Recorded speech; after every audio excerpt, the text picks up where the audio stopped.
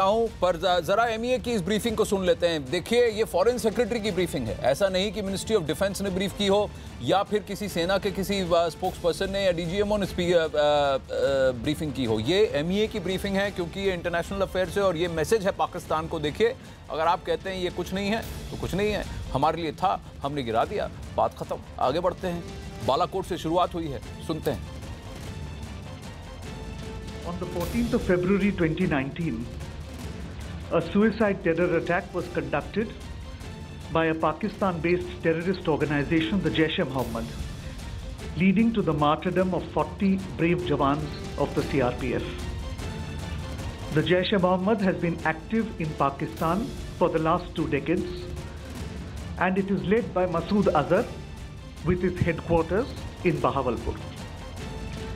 This organization, which is proscribed by the United Nations, has been responsible for a series of terrorist attacks, including on the Indian Parliament in December 2001 and the Pathankot Air Base in January 2016.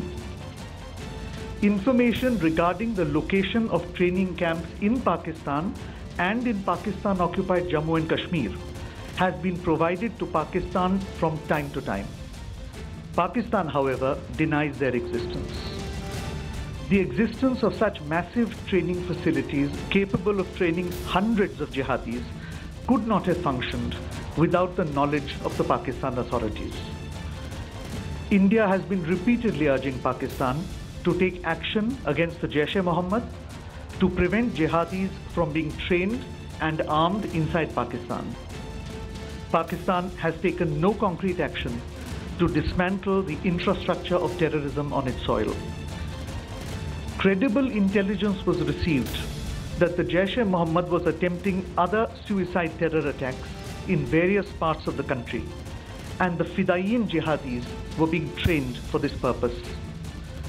In the face of imminent danger, a preemptive strike became absolutely necessary.